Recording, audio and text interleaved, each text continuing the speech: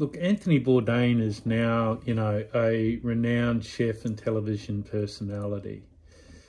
This is an easy reading book. It's candid. I love it. So irreverent. And it's at once really, really engaging and told in a raw sort of and unapologetic voice, taking an entertaining look at the going behind the vivid anecdotes of what it's like in a kitchen. Now, we're probably all now aware, well, if you're not aware of Anthony Bourdain, you're in for a treat, right? An absolute treat.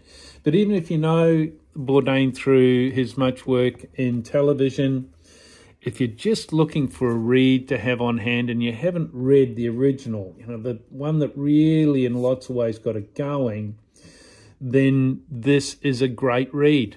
This is a read you can't go past. It's a fantastic book. It's just a great one for your collection. As a gift, fantastic gift. Great book.